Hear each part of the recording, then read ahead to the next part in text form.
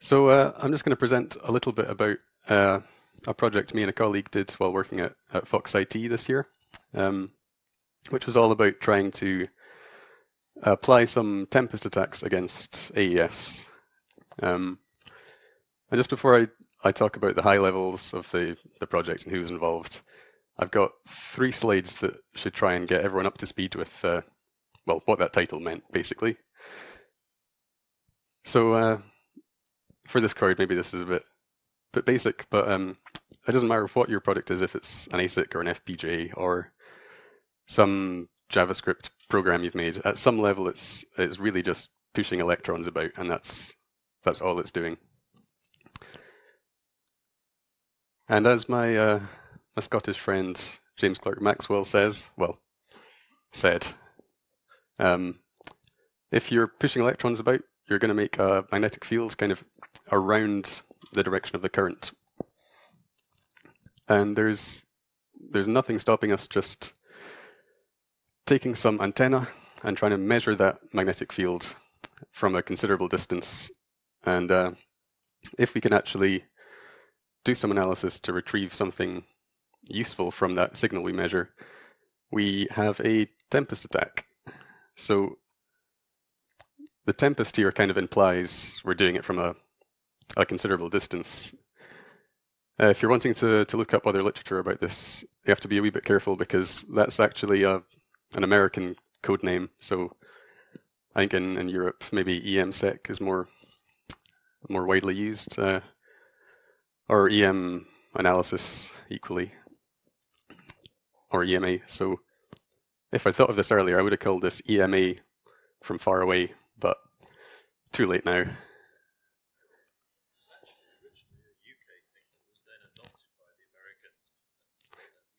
Okay. Okay. Still though, it's all capitals and it's really ugly. But right, so the people involved in the project, there was one guy who kind of started this off at Fox IT as an intern. And then the work I'm presenting today was from myself and Jasper Lohaus, who we worked together on this project. We both kind of moved on a little bit from this now, but we've left Freek van Tienen in charge, and he should have something interesting to show in some months, hopefully.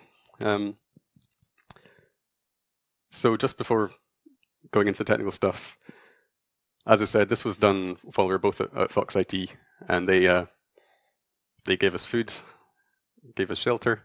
It was lovely. Threw lots of nice toys at us.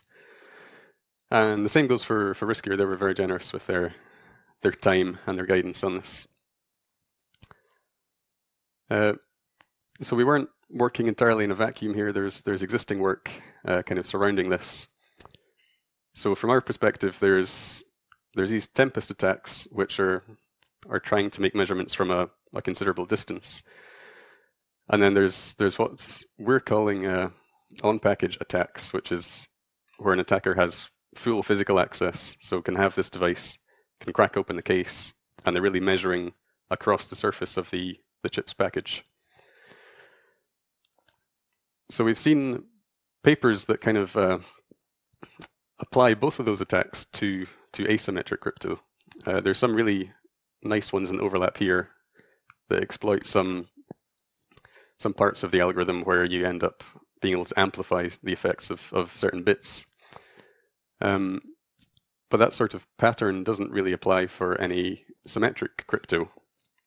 So there are many on-package attacks we've seen, but there's a little bit of a gap in the market right here.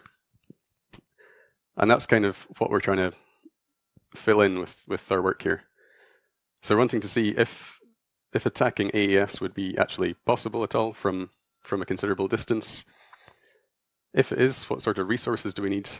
And something for the future would be going as far as trying to say, well, there are these norms you have to conform to if you want to kind of try and prove your device is defended against this, where if any of these signals are over a certain power, then the norm kind of assumes that it could be broken. But what sort of resources would you need to try and actually attack a device that today we think is secure? So that's something for the future. The first stage of this, before we try and do anything from a distance, is just in-house trying to set up some attack where if we have full access and we're right on top of the chip, if we can actually get an AES key out. So with a very hand-wavy overview, we've got some device we want to attack, and then a kind of pipeline of processing for our actual analysis. So our target device was as simple as we could make it. It's just a dev board with an ARM CPU on it. It started off with a Cortex M3 and then ended up with an A9. But on that, we're just running an OpenSSL style AES. So it's a sensible implementation, but not hardened. So we just got that straight from GitHub. And we just set it up so we can send it a message. It'll encrypt it on the chip, and then it'll say, here you go, with the result. So we can kind of on demand do encryption with it, which makes things a little easier.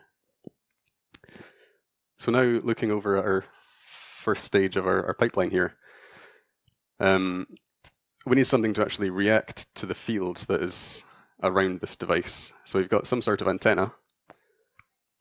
We get this horrible looking signal, push it through some filtering to clean it up a little bit, and then finally amplification. So next we have to take that analog signal and do some magic and digitize it so we can actually store it and run our analysis later. But this is actually the biggest difference in our setup before we get the distance from a lot of the other papers you see. Most of the time, there's just an oscilloscope that sits here, which is really just this ADC.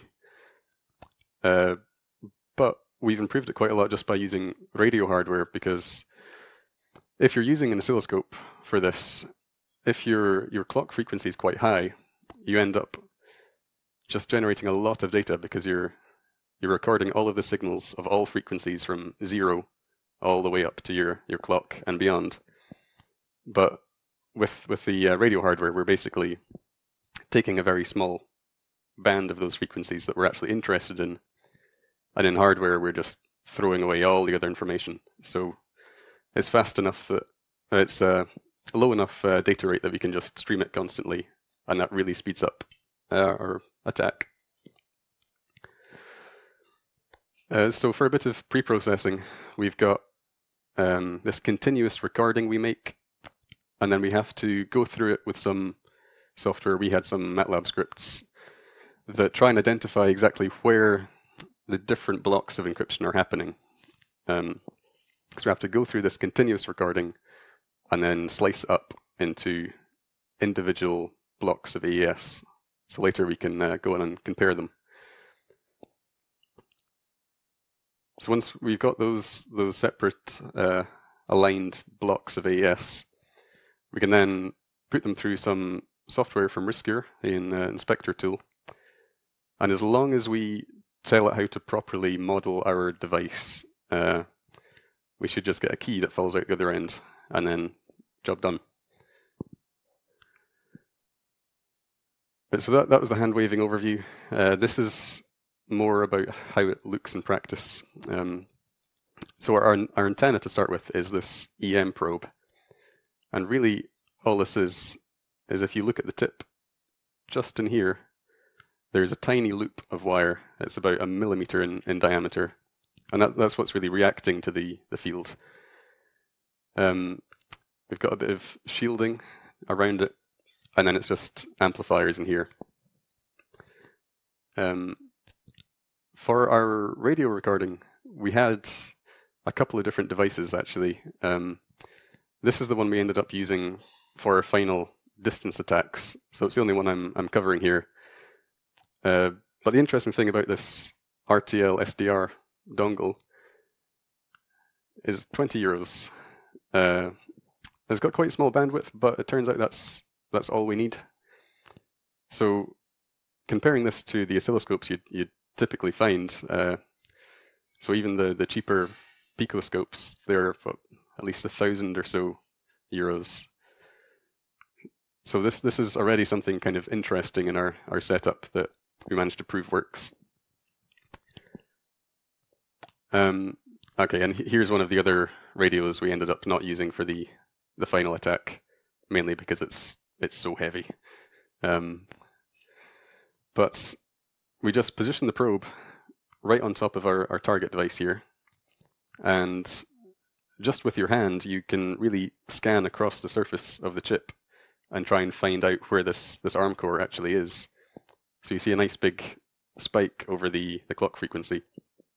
And that really is just by hand. It takes a couple of minutes.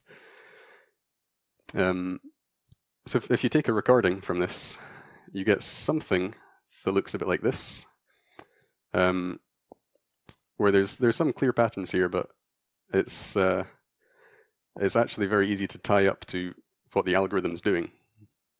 So at the start and end, we have some idle points just before we're doing anything. We have a little burst of I/O where our plain text and key are transferred to the ARM processor, and then at the end the ciphertext comes out. In here, you might be able to see there's 14 unique spikes. That comes from generating these 14 round keys from the main. This is AES 256, so there's 14 rounds. So each of these spikes is where it generates a round key. And then we've got the 14 rounds of actual encryption here. So you can see one wider one, one shorter one wider one, one shorter one. It comes from the way the loop is kind of unrolled once, so it's really 2 lots of 7. But that matches exactly with what we expected from the 14 rounds of encryption.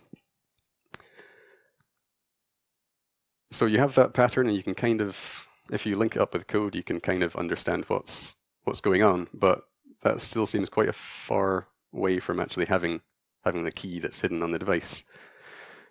I should note that this part really is existing side channel analysis. It's all the same analysis really, but it's worth trying to walk through that in an understandable way.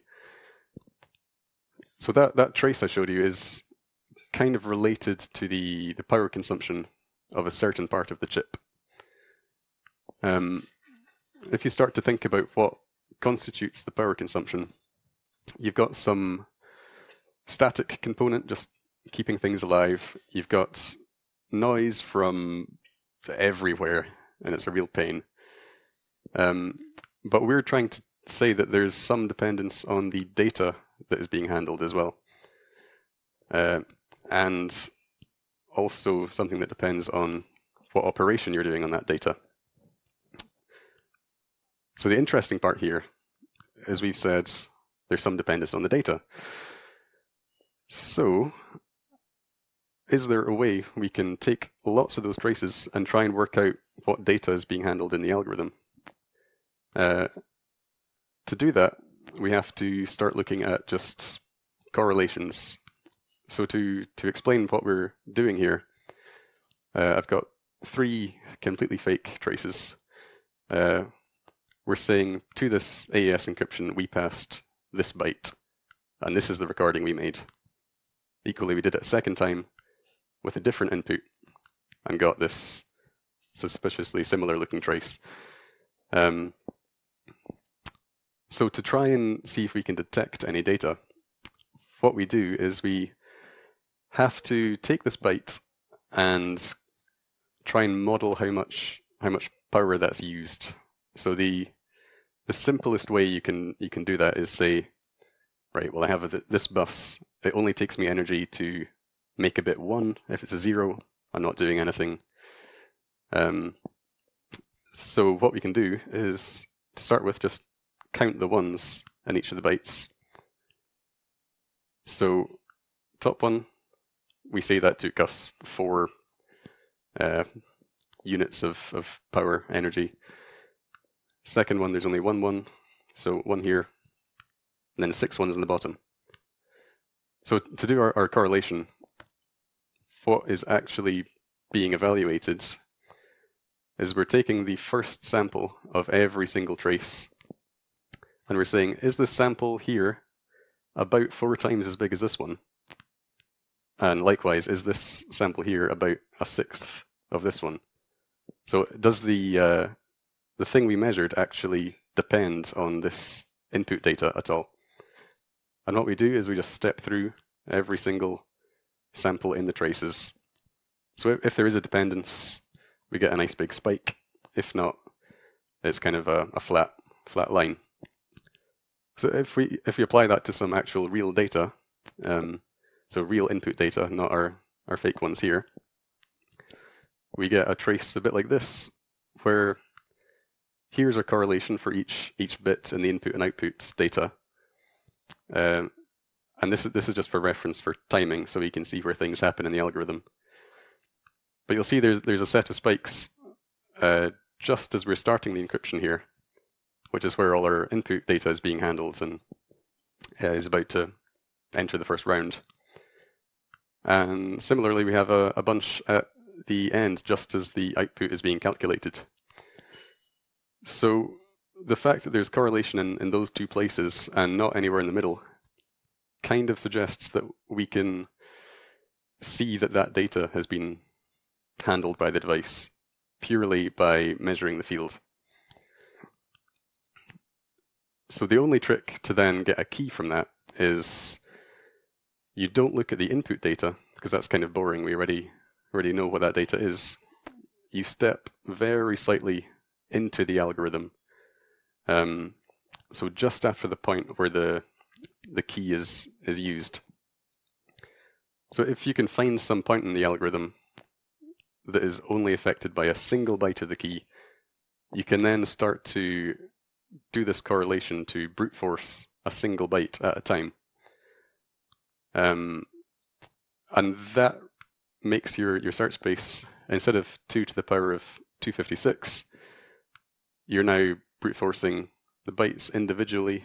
And I know powers of 2 are hard, so 8,000 guesses are needed for this compared to just a stupid number. And there's a bit of an art in picking the right intermediate value you're trying to attack. So I'm going to kind of gloss over that, but I do have backup slides if any of you are interested afterwards. So we chose one intermediate value. Our implementation was using these T-tables, which is a very, very common implementation for 32-bit processors. It just reduces the whole encryption down to these table lookups, these T-table lookups, and then XORing the key, and you just repeat that. So now instead of looking at input data, we're looking at the data coming out of our table lookups. So for this example, we already know the key, so we're trying to show this data is actually in the trace. You can see there's a very nice, very narrow peak here, which I've then zoomed in on over here. So you can see there's definitely correlation with that stage, which depends on the key. And this is actually what we use in our attack later on. This is kind of the hello world modeling of this sort of attack. But we notice some of them are correlating up, some of them are correlating down, and we're scratching our heads a little bit about that, trying to find out exactly what was actually going on there, because we would have expected it all to be nicely in the same polarity. So just to satisfy our own interest, really, we went a bit further. I pestered Riscure. They were nice enough, there's some guys there, to point me in the right direction with this, where it's not necessarily just the data you're looking at, it's also address lines can often leak. So I went away, tried that. So to get these addresses, we had to look at the assembly a little bit. This is the reason we're not using our improved model in our attack, because from a distance, it's unlikely you're going to have this disassembly, to be honest. So we have one load word here that is actually doing this table lookup. So we are interested in this address here. But it turned out we were also looking at the switching power of our bus, not just the single value here. It was the switching between this value and the next one. So if you take this address and work out how many bits change when we're loading the next instruction down here, we can rerun the correlation, and we get, as we expected, all of the same bits, all of the bits in the same polarity. And we're fairly happy that what we're actually measuring is the switching of address lines. But because you need all the disassembly, we use the more simple model in our actual attacks. So in a case where we don't know the key, for our attack to work, we have to actually guess all 256 options for each byte and rerun the correlation. And if the correlation spike for the correct key is largest, that means we can recover what the key is without knowing it in the first place. So for an example, I've plotted a correlation spike for our real key byte, and I'm about to overlay all of the other wrong guesses. And you can see that they all fall kind of just under the correct spike. So only through this correlation we can work out what a byte of the key is. And then all we do is repeat that for all the bytes in the key, and job done. So to kind of try and summarize our results before we start doing this from a distance, we actually found it was fairly easy to do unless there are countermeasures in your way. And what we've plotted here is the bandwidth of our recording. So this dictates the file size effectively, and how many different blocks of encryption we had to observe before we were confident we had the right key. So every point in this line is a success. It's just you need to observe more and more different traces before you're confident. So the interesting thing for us was this this spikes up very, very sharply right at the end. So if we mark on the bandwidth of our 20 euro radio, it's still totally fine. We can use that radio without really degrading our attack too much, even though it is so cheap. And actually, we might as well change these axes, because the bandwidth really just dictates how cheap your recording setup can be, and the traces just dictates how long you have to be near the device. So essentially, you've got your equipment getting cheaper and cheaper and cheaper as you come down here, but it's still possible with even cheaper things. It's just you have to spend a lot more time observing the device.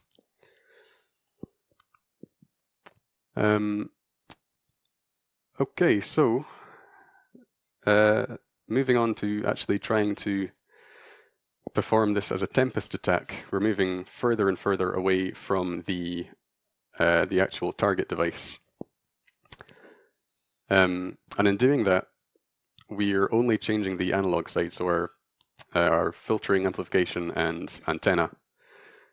All of the analysis that I just walked through is completely the same. That's nothing new.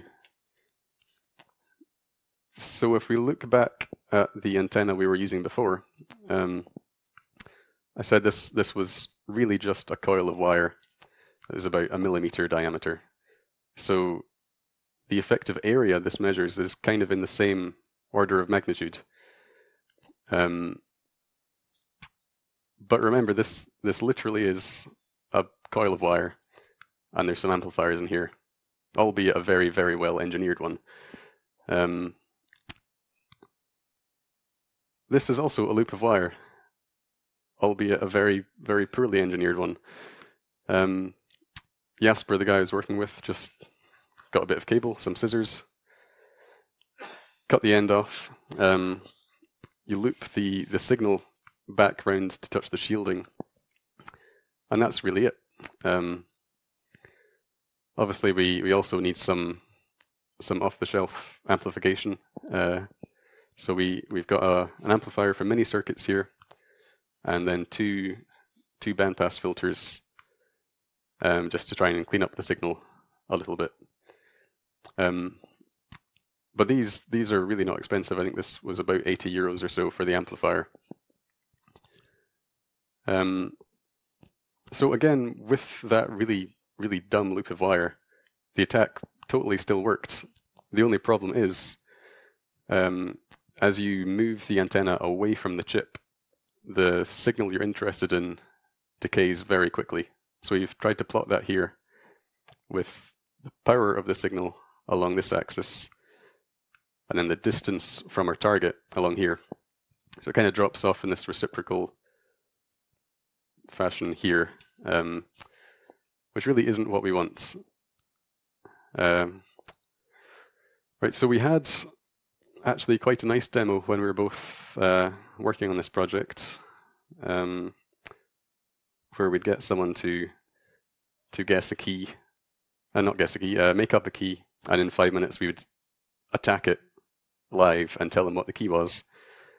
Fortunately, I've been out of the country for 3-4 months now, and I don't have the software licenses anymore. But what I can show you is how DIY and reproducible this really is, because I was in a different country, just in my university, went into the cupboard and thought I could probably replicate some of this. Wrong screen.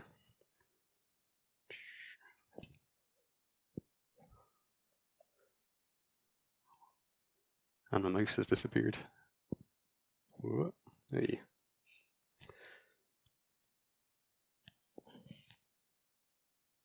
So, I'll let this play a little bit, then I'll explain exactly what's going on. So, what we have here is a development board with an ARM core, an A9, running the same OpenSSL encryption. And what I'm showing up here is some averaged traces, exactly like the one I went through and showed you, where the key schedule was and the encryption rounds. And down here is just the raw live feed. So each of these spikes is a trigger here that we're using to align a few different blocks of encryption. So I'll let this play, and you can already see there is a bump where the key schedule should be, and then these 7 groups of 2 encryption rounds. So that is kind of the same signal we were expecting, even though this is a completely different bit of wire here, and it's plugged straight into our RTL SDR radio, which you can just make out. So this is 20 euros plus a bit of wire.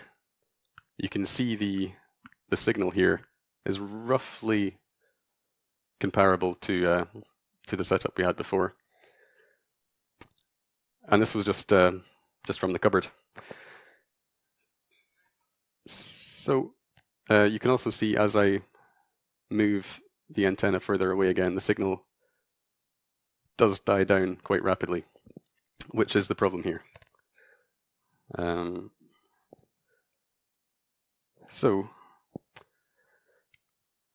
what we find is that really, really simple, small small loop antenna we made is actually really good for anything very close by. If you just have to get through a sealed plastic case, this could work, and it's essentially free. But because it does die off so quickly, it's not going to be our final solution here. So if you move to something slightly more professional, it's still just printed on a PCB. I think this was about 28 euros. This is a log periodic antenna, which is a lot more directional. So as we move this further and further away from our target device, we retain more of the signal. So that same style of plot here shows that it's now roughly linear as we move the antenna away. Although noting this is in decibels, so you can debate whether that really means it's linear or not.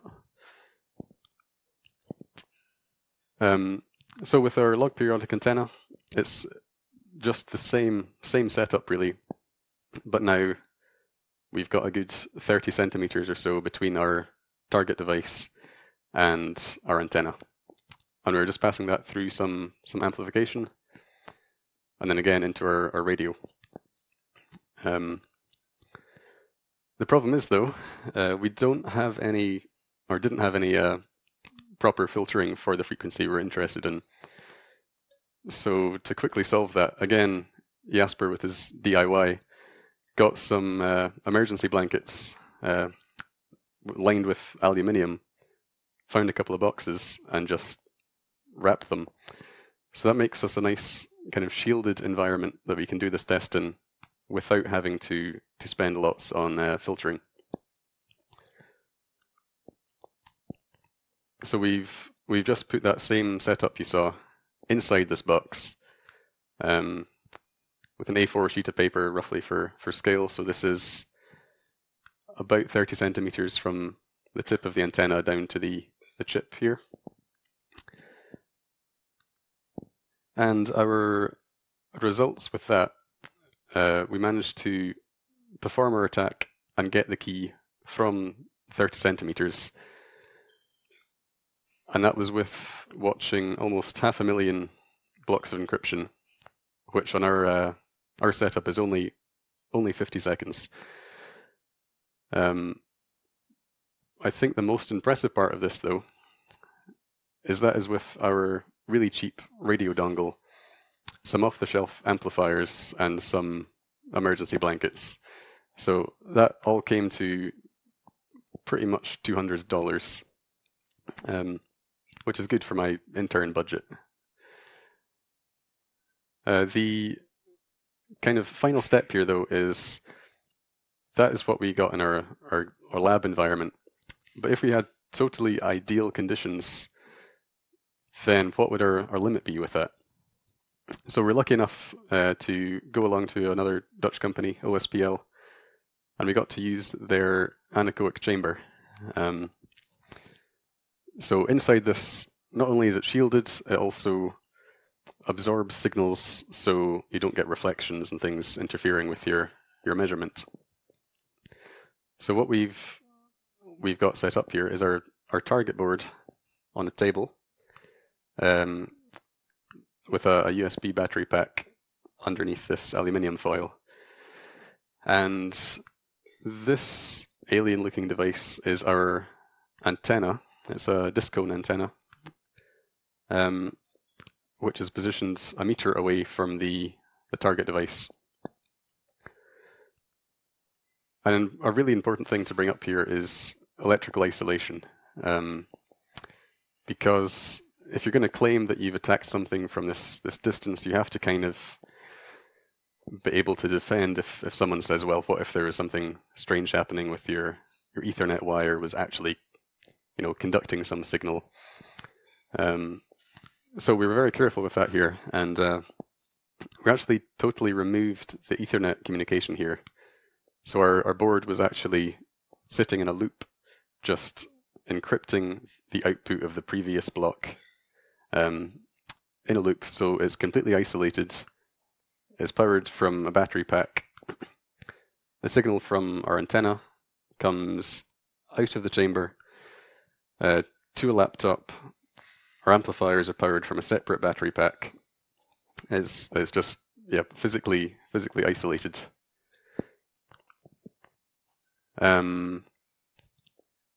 So in this just very clean environment, we managed to do the same attack, getting the key from a full meter away. This time we needed a little more traces, almost 2.5 million.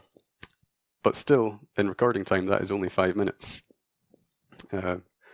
With a lot of the on-package side channel stuff, it's quite common to have to leave it over the weekend just running your test.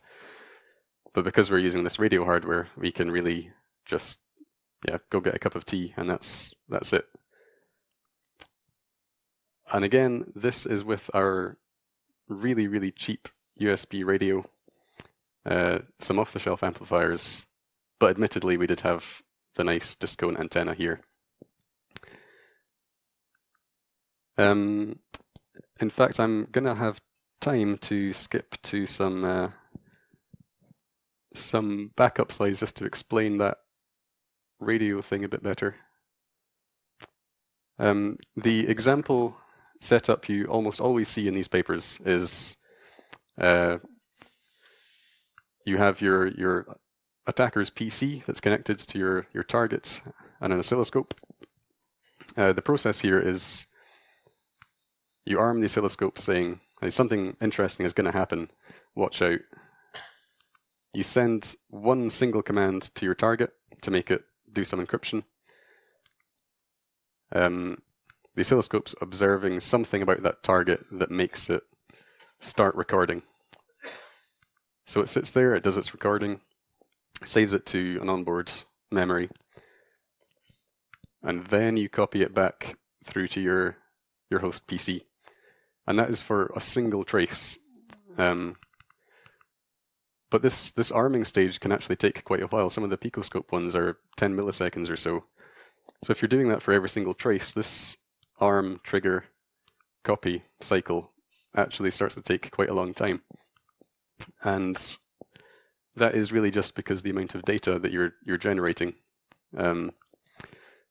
So if you look in the frequency domain here, you've got your clock that you're interested in. Everything up to that point, though, you could just throw away. You're not going to use that for your analysis, really.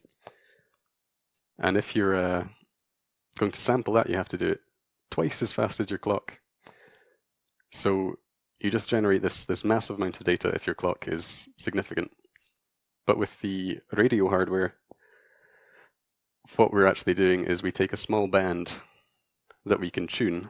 So we know what our clock frequency is. We tune our radio to be centered on here. And then when the signal is still analog, we can shift everything down to be at a much lower frequency, really just through a multiplication. So now our sampling frequency of that is now related to the bandwidth around the signal we're interested in, rather than the absolute frequency itself. So we can sample much lower. We just generate less data, so we can stream it all and do an attack like that in 5 minutes.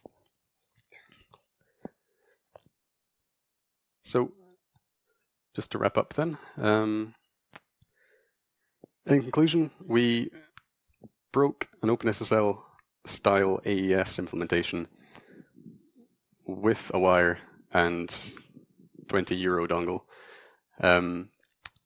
Using that radio hardware is something we've only seen in one other publication, and it really speeds up the attack.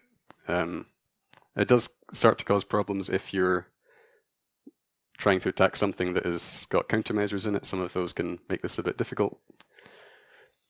But the real interesting new thing we did here was actually attacking from a distance. And we did that purely by changing the analog front end. And we think that is something that really just hasn't been shown before.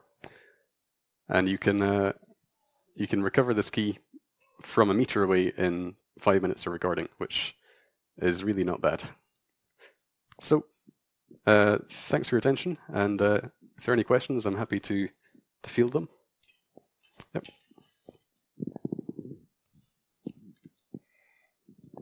So for that AES implementation, was that done with hardware acceleration, or was that in the pure software implementation? So the one I showed traces for was a pure software one, straight from the OpenSSL GitHub. But in this project, we did also look at some FPGA implementations. Okay. So we're looking at them when we were still right on top of the chip. And you can break them similarly. You need a bigger bandwidth typically, because if it's hardware accelerated, it takes a shorter time. So in frequency, it spreads out. But we decided just to continue with the software version, because that would be the easiest for us to attack in the time. Yeah.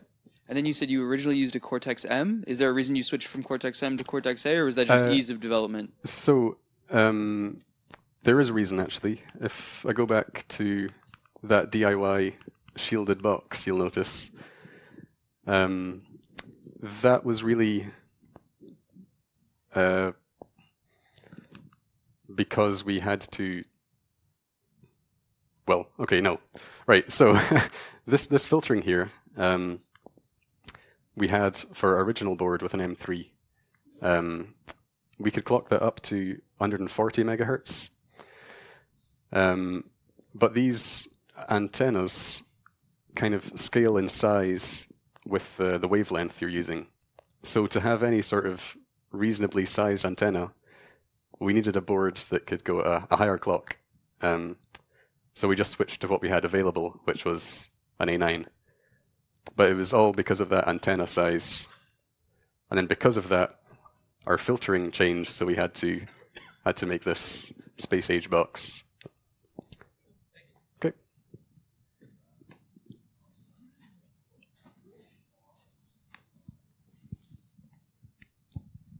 Great, very nice. So you mentioned you had a log periodic antenna, yep. But you know precisely the frequency you're working on. So why not use something like Yagi-Uda? Would that not help you, because you have much higher bandwidth gains there and can go further away? Yes.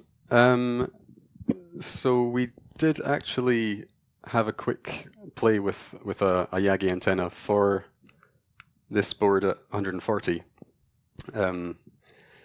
We didn't have much time with it, but we didn't have great results. I think maybe partially that is because we're still measuring quite a near field effect, and if that antenna is a meter long, then just the effect of that doesn't really quite translate, I think. But with like a smaller Yagi kind of in that form factor, that could give good results. It's not something we've had time to test, though.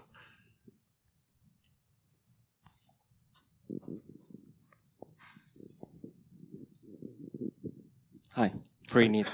I was wondering if you guys thought also about modern machine learning techniques for the part of the correlation, because that looks like a typical recurrent neural network problem that you could try to tackle with that. And like you take your time, then you transform to frequency, feed it into a neural network, and maybe it could help you also with the decryption. I don't know. That's something that looks pretty. Yeah, actually, that's a good point. That's not something we considered, but actually, the guy who's now taking over this project, from what I understand, is looking at trying to make this more easily applicable to different targets. So, some machine learning aspect there would be ideal, actually, because just now that's the part of this that takes a kind of a specialized analyst to look at. So if you think that could be done, then we should have a chat. Okay. Thanks. Thank you.